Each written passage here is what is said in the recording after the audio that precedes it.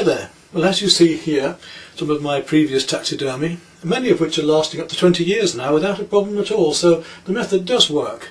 I'm not a professional taxidermist. I've said this over and over again. I'm a professional artist and painter, and my brushwork has been used on these fish mounts that I do, although I should really learn about and get into airbrush work, because I see it's far superior to some of the stuff I'm doing. Anyway, one of the most recent questions I've had was about painting rainbow trout and a speckled trout. Speckled trout we don't have. I suppose the nearest is going to be a sea trout. And I thought, well, I'll try and help out a bit here, because although I hope to do a larger pike and a rainbow in the future, and I'll certainly, when I do the rainbow, will put it on to YouTube by all means for you to see, and hope it's successful. But the question was the colours for it. Well, it's a bit like a piece of string, that, because it's like saying what colours do you use to paint a face. Every light situation is different. But basically, for painting fish, yes, we do have a certain series of colours or a palette to use for those particular fish. You do need to take photographs of your fish when you catch them. This is one of the most vital things, to have really good studies, to have photographs, close-ups of the eye, the face, the colours on the tail, the fins, everything else, before it loses its colours, as it will do. When they come out fresh, they're at their best.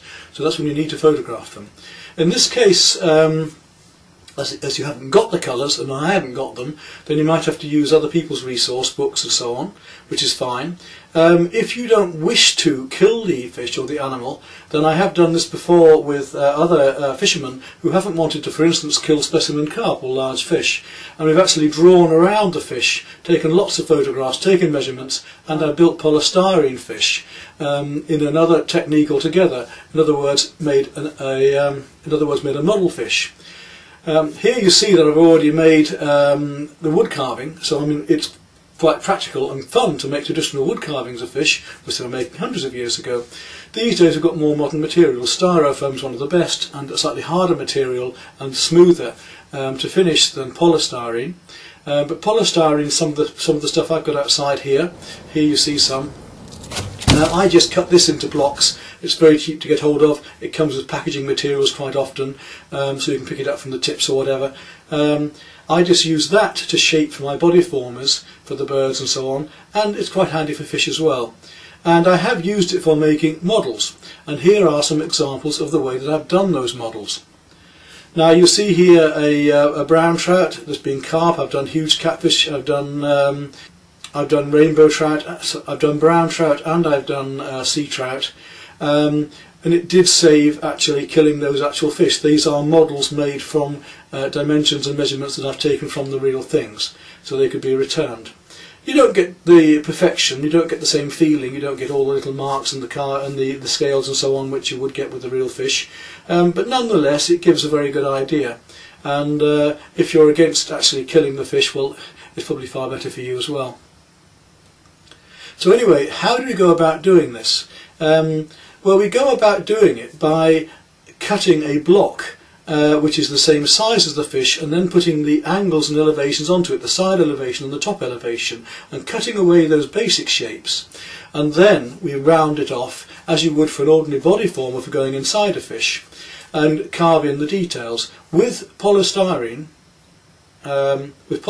foam, then it's a bit rougher, and so I normally put a very thin coating of filler over the surface, and I mix that coating with a little bit of PVA glue to give it a bit more plasticity, not quite so brittle, and doesn't powder away so easily. Then I sand and smooth that down to a fine finish, and use plastic or acetate and so on for the fins. So there's all sorts of fun ways you can do for making a model fish. So let me just show you that way, and then we'll go on to the materials for actually painting it, which is what the original question was. As I'm not using airbrush techniques here, as I haven't spent lots of money on compressors and expensive airbrushes and paints, all I use are acrylic paints, and also some rather special, I will show you them now, powders which react to light and also are slightly pearlescent, so they give this luminosity that shines across the fish, and the colours change with the light, like a rainbow trout for instance. And you can mix this with PVA medium. Now, this is what I mean by the PVA medium. This one's a matte acrylic medium, but I mean I'm going to varnish it later anyway. But just mix a little bit of this with water and some of the pearlescent powders, and it will then give a lovely sheen and glaze to the fish, which we afterwards will varnish. I usually use a spray picture varnish. Now, to do this, we normally prime and paint the finished fish and then start to work up our undercoats. For instance, for a rainbow trout, I've advised using, again, an acrylic car body paint.